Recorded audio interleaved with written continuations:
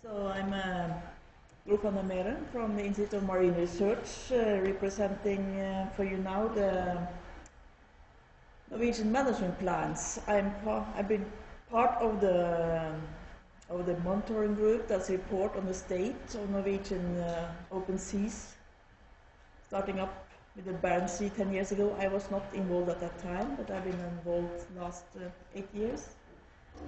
I have made this presentation on behalf of the monitoring group, with my colleagues Geir Ottersen and Per Arneberg from the Institute, and Anne Berit Storeng from the Directory of Climate and Environment, and Cecilie from Kiltalk from the Norwegian Polar Institute. And I've been told that quite a few have heard about these management plans before in details. So I go and I think Erik Olsen will come into these plans in his talk as well, and Per.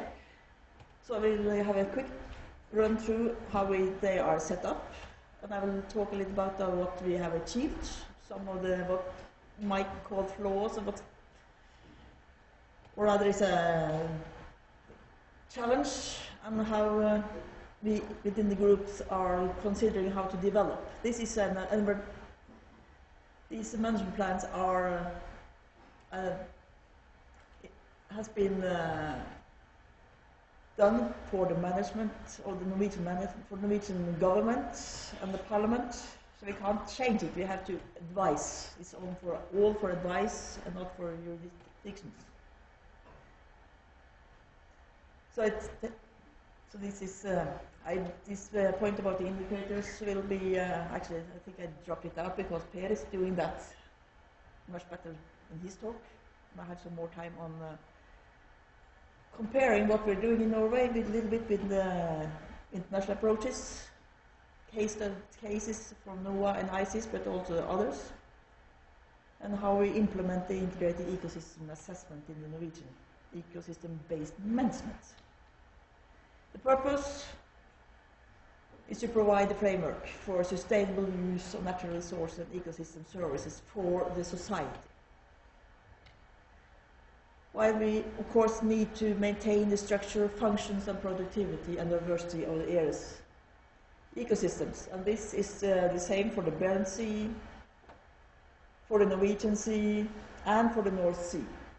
And this is the same group of people that are working with the reports and the state of the art for all these oceans. There are a lot of white papers describing the areas and what we are to do to enlighten the government.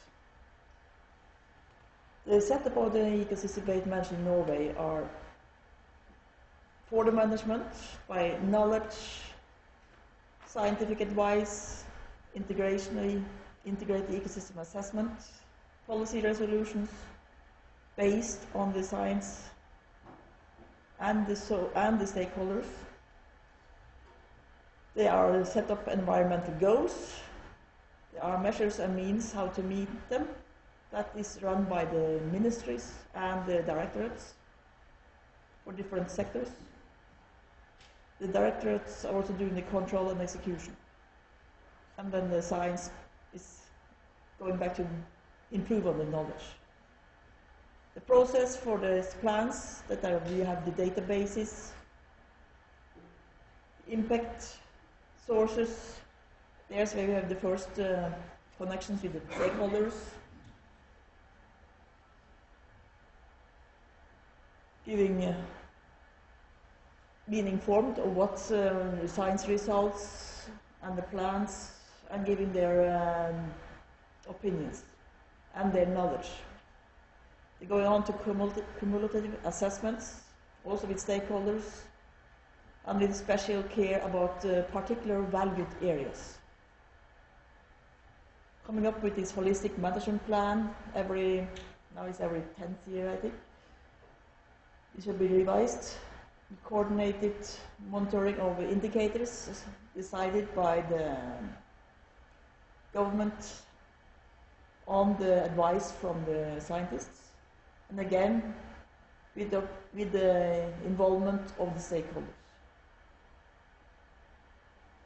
We are in the start of having a new revision of the Barents Sea for the next 3 years. It will be a revised plan about 2019-2020. The organization is this intergovernmental steering committee. There's 5 ministries, actually 9 ministries involved in making the original plans. The steering committee is by 5 ministries, led by the Ministry of Climate and Environment. They change the name too often now. I'm not sure it's the correct name. These steering committee are getting information from the management forum led by the Directorate of Environment and the monitoring group led by Institute of Marine Research, where I am involved. There are huge groups with 12 units combined with the research institute management units, that's mostly directorates, and a representative from the monitoring group. Likewise, in the monitoring group we got a representative from the management forum, 7 research institutes and 8 management units, mostly directorates.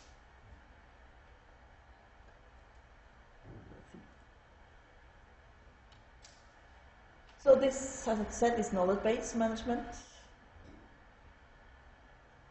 That's why that's very important, because the directorates, they don't want to be told what to do. They're not supposed to be told what to do. They are going to be advised, and they need to be sure that these advice are based on knowledge, not by opinion or best guesses. We try as good as we can, but as everyone knows, we don't have all the knowledge we need, but we do the best. They get the best advice we can give them. These are based at the monitoring group reporting on the states and the development. We are focused on the ecosystem structure and functioning, but having the directorates with us, we will also come up with the impacts of a human activity on the ecosystem. We do need to keep track of the human activities, fisheries, oil and gas, shipping mainly. And we are still working on, and we have these ecosystem surveys now in all these open sea areas to keep building up a sound scientific basis, not only on commercial catches, commercial species, but also on the structure and functioning of the ecosystems. It's been going on for about 10 years, so it's still away from having a very, very strong databases, but they're quite good and getting better. And like I said, they are updated on a regular basis. They used to be every 5 years, now it's 10 or 15 years basis. The new government decided it costs too much to do it too often. Some long-term positive results. We got these ecosystem surveys, area of particular values, and these spatial plans are really, really important, and it's been very good for having trans-sectional discussions on where do you find a particular value for what sector, and having a communication and in between the sectors. That's truly, truly an improvement. They can now talk together between oil and gas, fisheries, and so on, and the environment. We got increased knowledge of pollutants, distribution and levels from all kind of sources. Quite a lot of this is transported long ways. We got more focus on seabirds and benthic communities through the programs, mapping programs on Meeren and the monitoring program on CPOP, on seabirds. And the increased acknowledgement for the ecosystem consideration is now very obvious in the fisheries management. They were slower to come in, but they are definitely on the track now. But what's really, really important for the social side, and the stakeholders are this improved communication between stakeholder directorates, stakeholder management. And to some degree between the stakeholders, but not to that degree. We still have some way to go. So the focus now is to improve on the overarching processes and revision of plans to make them even better. And like someone said, the politicians read the last chapter. In the monitoring group, we had this last chapter as the first chapter.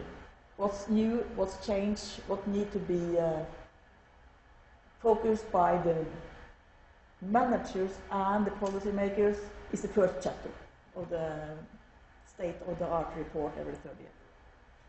Because we know this is for use, not for show how much you can, but show what they need to do, or what they thought they should do, but they should focus on, because we can't tell them what to do. We want to continue research and monitoring and to improve the collaboration with within the country and with other countries.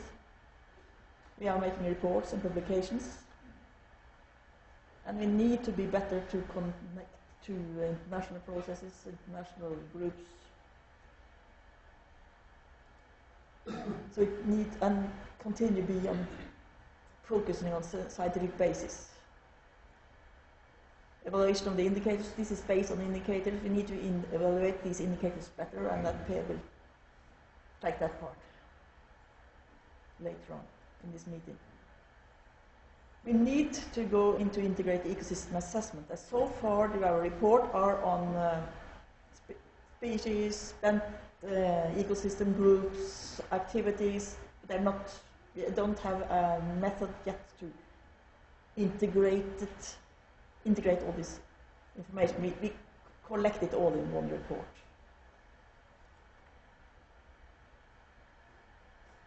So we have these goals. Some of them, most of them are not quantified. They're supposed to be, that's base of our advice. They're mostly based on this good ecosystem health. So what we can make of them, we have to be more specific. We try to get it more operational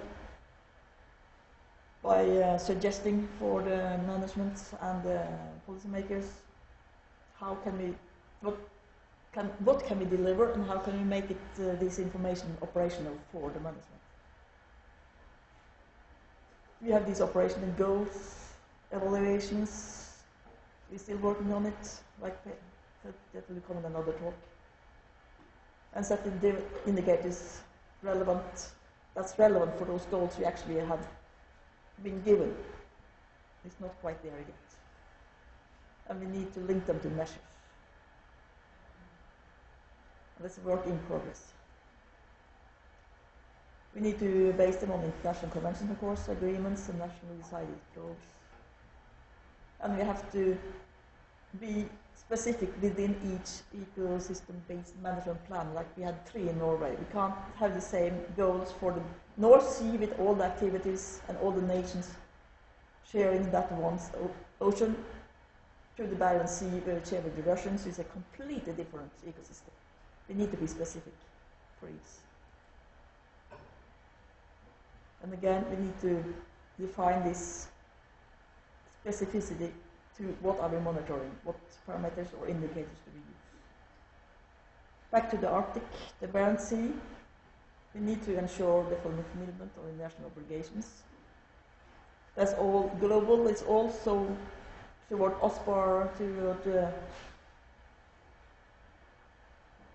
European obligations.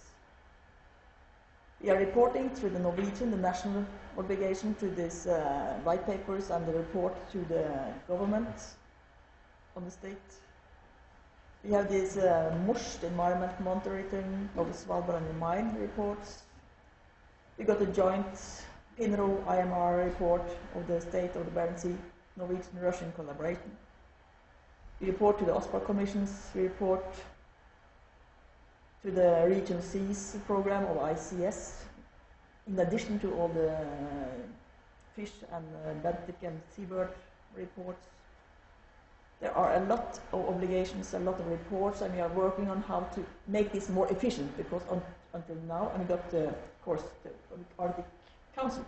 Last time we did the evaluation of the Barents Sea, we did it side by side with the Arctic Council work. We didn't even aware of it because even within the institute at that time it was not enough communication. We need to improve on that. So we just did that. So we are working through this ecosystem assessment, holistic statement with evaluation of man's impact. And this man's impact, of course, is important to give advice on. We need the relevant data series. We are building on them. We have to avoid excessive data and surveillance because this is costly. We need to have it always transparent. This is taxpayers' money. And we need to get this report system better, so we don't have to make 7 different reports on the same data. We have to have one report that can be shared. So we are looking at internationals coming. We have got quite a way, right? But in OSPAR got the assistant report. We got the framework directives over in EU, but I think NOAA and ICES are onto something we really want to keep an eye on and collaborate on, if possible.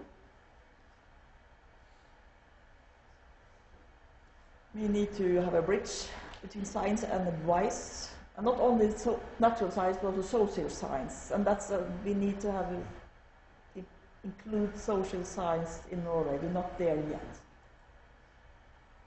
So the human dimensions is really, really something we need to. We have the directorates; they have it already, but we need to.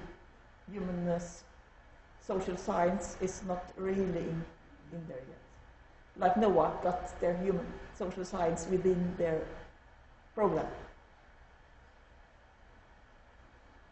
So we got some in common, we got some differences, and we really like to take these points by Rebecca Schuford and connect to them. And we got this loop for an integrated ecosystem approach. We aren't onto something of the same. Like we were at a face-to-face seminar on NOAA in February, and got closing the loop. Now we have the breaking the loop. Perhaps there's a lot of loops within the loops. That's really important. The indicators are